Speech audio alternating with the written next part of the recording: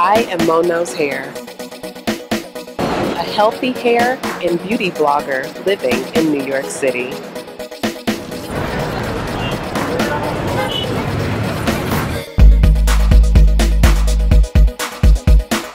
Hey y'all, I am going to dive into a topic that is very near and not at all dear to our hearts. Heat damage. I get tons and tons of questions about how to fix heat damage, what causes heat damage, if I have some, what can I do to get rid of it? I wanted to kind of come to Jesus on this with you all and try my best to break it down for you in terms that are easy to absorb and understand. As you all know, I have been attending school at Aveda Institute in the cosmetology program, and we talk a lot about the structure of hair, the science behind hair. So damage is definitely one of those topics that we talk about a lot. Let's start with what exactly is going on in your hair related to heat damage. So your hair, each strand of hair has a cortex, the inner part of the strand of hair, right? You have three kinds of bonds in the cortex that make up the cortex, okay? You have hydrogen bonds, you have salt bonds, and you have disulfide bonds. Hydrogen bonds are about 1/3 of your hair's strength, is what keeps it strong. These bonds have two types of breakage, temporary and permanent. When hydrogen bonds are temporarily broken, it occurs when your hair is wet. So when you're shampooing your hair, it allows your hair to stretch out and contract once it's dry again. So those types of bond breakages are normal, perfectly fine. It's supposed to happen. Permanent breakage of hydrogen bonds are the ones that occur when your bond is destroyed by excessive heat. Once those bonds are destroyed, your curls can be very easily, let's say, stretched out of shape. For instance, it might not completely straighten the curl, but it can loosen it dramatically. Sometimes those will not mend. Your other physical bond, the salt bonds, those depend on your pH, okay? So they're affected by acidic and alkaline substances, things that you put in your hair. Salt bonds will remain broken as long as your pH is not restored.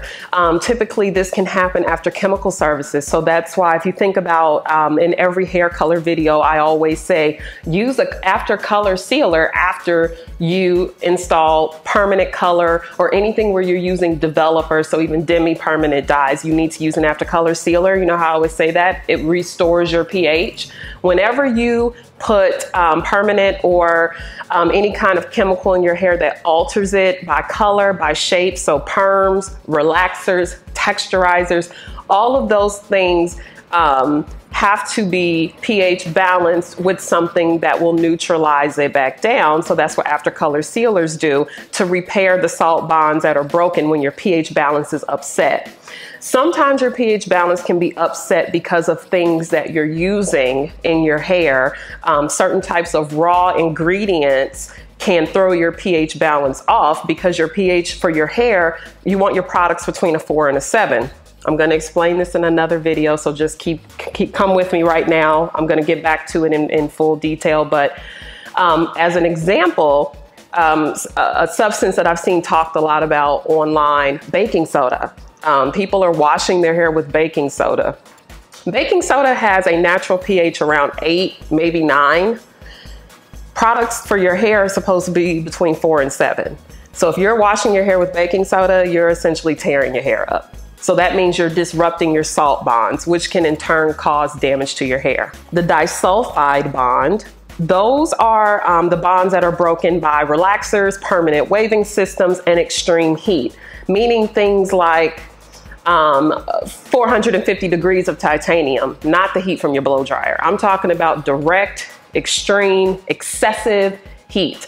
5 and 6 passes of an extremely hot flat iron, of titanium or some cheap ceramic that's not really ceramic, like things that are detrimental to the health of your hair. That's what I'm talking about when I say excessive heat. When you break disulfide bonds with that type of either chemical damage or excessive heat, those bonds are broken forever. They cannot be repaired. You have to cut that hair off. If you have lots of dryness, excessive frizz, your hair seems really dull and luster, like you're looking at your hair like, wow, it's really different. What's going on? You might have some type of pH imbalance or a salt bond breakage. So you want to use a shampoo and a conditioner in a duo, because together you're going to get the cleansing and you're going to get the conditioning that's going to balance you back out to where you're supposed to be. If you have drooping curls, let's say you do a wash and go and you notice that the curls aren't as taut as they usually are. Maybe they are kind of wonky in spots. You got pieces that aren't as curly as others and they used to all be very uniform. That's probably a breakage in your hydrogen bonds. And typically, if the damage is not excessive and hasn't been going on for an extreme amount of time, meaning months and months and months of it, you probably can help that with elasticity treatments. Steaming those elasticity treatments is going to help dramatically also. If you have super straight pieces, I mean bone straight, it ain't a curl in sight, it's just gone. You wash your hair, it's curl, curl, curl, curl, curl, whoop, straight. That is a disulfide breaking bonds. You cannot fix that. You are going to have to cut that hair off. You can grow it, manipulate different styles into your hair, but that curl pattern is not coming back because those bonds cannot be repaired. I've had a lot of people ask about this, going to a stylist and you get your hair straightened, you go home, you wear it for the week or whatever, and then you go on and wash your hair. You wanna make sure that you're using a clarifying shampoo, first of all, after straightening, to make sure that all the buildup from the heat protecting products, hopefully they were used, come out of the hair. Then you wanna use a hydrating shampoo. Then you wanna go back in with your deep conditioner, steam it, see where you are. If you have super straight, bone straight pieces of hair everywhere, I'm sorry for you. And I know it hurts. And I'm being dead serious right now. Like that has to be one of the most disappointing things to ever go through, because you went to a licensed professional and you expected that your hair would be cared for properly. Definitely don't go back to the person. But I understand. It is the most annoying thing ever, and I truly sympathize with anybody that has had that happen to them. It's awful. Let's talk about some things that you can do or stop doing so that you don't have to deal with heat damage issues. Number one, always use heat protecting products when you're using direct heat. So let's define these. Direct heat are your tools like flat irons, curling irons, certain kinds of hot rollers, depending on the material it's made out of, your curling wands, things where you're taking a heated tool and putting it directly on your hair. Hooded dryers, blow dryers, those are not direct heat tools. That's just warm air. It's not directly being pressed down on the hair. Heat protecting products contain silicone. That's just what they are. Now, before y'all get started, hold on. Before y'all get started, down in my mentions, I know some of y'all got y'all keyboards ready. Direct from my Milady's cosmetology textbook, I'm gonna tell you the definition of silicones. Silicones are a group of oils chemically combined with silicon and oxygen to create a protective film. They can also be formulated to add shine to products. They do not contain texture altering properties, and they are generally water soluble, meaning they'll wash out when they come in contact with a lot of water. So when you're shampooing or with clarifying shampoo. If you are of the brainwash that you don't want to use silicones in your hair, no, I'm a curly girl. I don't use silicones. I do the curly girl method. I don't use silicones. I don't do that. That ain't my thing. Don't expect to be able to apply direct heat to your hair safely. I'm sorry, but Them's the rules. If you want to use your curling irons and your flat irons and those kinds of tools, you need heat protectants or you're likely going to tear up your hair. It's going to get dry, it's going to get brittle, you're going to lose your curl pattern, and then you're going to be in my mentions asking me what to do about it. Everything is a choice, but scientifically, silicones don't cause damage. There's nothing in them that can permanently alter anything. It is a protective film. You've probably read things that say they block moisture. Well, yeah, because you want to block humidity in the air. If your hair is straight, you need that film so when you walk outside, your hair doesn't poof up and look all crazy, right? If you don't want to use silicones, then don't straighten your hair with direct heat. I like to use products that have heat protecting properties from thermal damage all the way from shampoo through styling. My favorite line is Aveda's Smooth Infusion line. That's why when I straighten my hair, it's going to stay straight until I wash it out. It holds very well, and then when I go to wash my hair out, curls pop right back in like nothing ever happened. So, you know, that's just my 2 cents on that. Next, ceramic tools. And I mean good ceramic, not that $15 maybe it's ceramic, maybe it ain't. I get lots of questions about the difference between titanium and ceramic. Titanium is okay to use if you're careful with it and if your hair is strong enough to withstand that type of heat. Titanium gets significantly hotter than ceramic because it's a more porous metal in general. It allows more heat to pass through. So 400 degrees of titanium is gonna be wowie, wow hot. That's why I tell people to buy ceramic irons, because even if you turn it all the way up, you're still highly unlikely to burn your hair up with that, because ceramic tools have more of a controlled heat to it. I personally just don't use titanium at all on myself or anyone else. I just don't want to risk it. As far as what kind of ceramic irons to use, I personally use FHI flat irons, but there's lots of wonderful brands of flat irons out there. I would just say get online and do your research. You should definitely expect to spend more than $50 on it, because if it's a $20 flat iron, it's probably not quality ceramic material on the plates. So it's probably gonna burn and rub off and just probably tear your hair up, you know? Tip number 3, don't continue to re-iron your hair in the days after. Try using rollers to preserve your style at night, or if you can, wrap it around your head to keep the bend in it. Something I like to do is take sections of hair and band to knot it, because it gives me this. Number 4, do not use pure oils in the styling process, like coconut oil, extra virgin olive oil.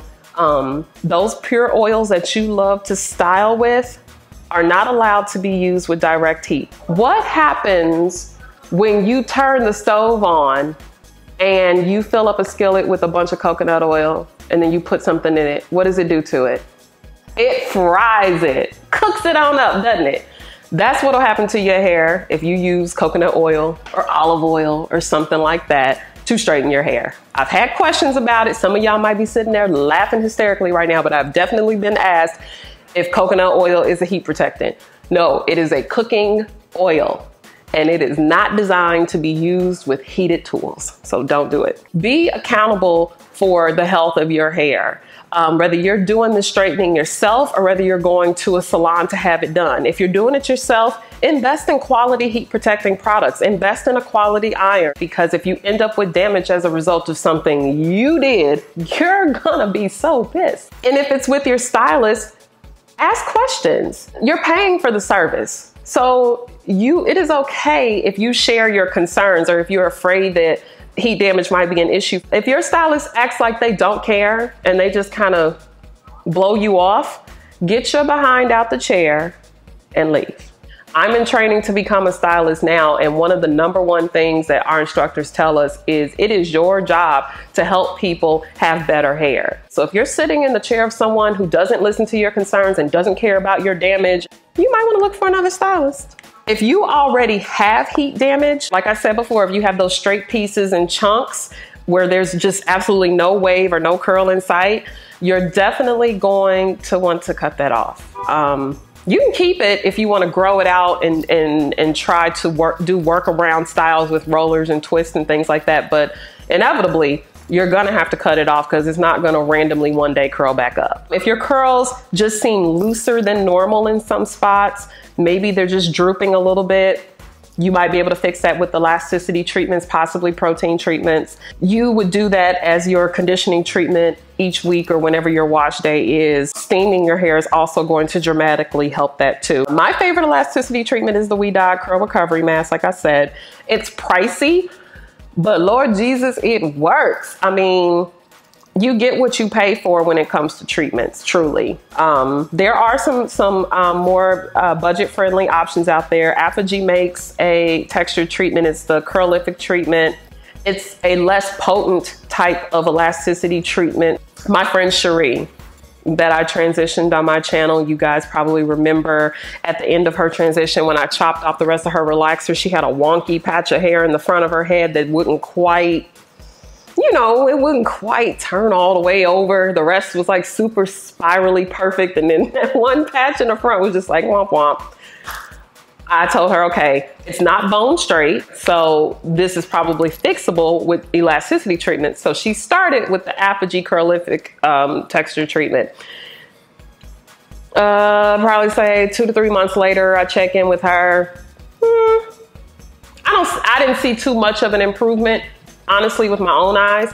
So I switched her over to the WeDye treatment. And after a few months with that one, the hair is significantly better. You can see more of the curl pattern coming in. She's been using it now, I think, for maybe 6 months or so, and that hair looks dramatically better. Treatments take time. That's the thing you need to know. If you are using elasticity treatments, it's gonna take months of caring for your hair properly and using the treatment to see the results. There are lots of different elasticity treatments out there. I'm gonna put in the about section below. If you have questions, you can leave them in the comments below. I will try to answer them. A lot of times, if I'm not answering your questions and you feel like, dang, I've asked this same question to her over and over again, it's probably because I can't give you an answer because I can't see you. It's either the way you're asking it or it requires me to see you, or I need to go back and forth with you to answer. Sometimes your questions are a little too loaded for me to really understand what you're actually getting at. So I'm not ignoring you. I just can't answer it.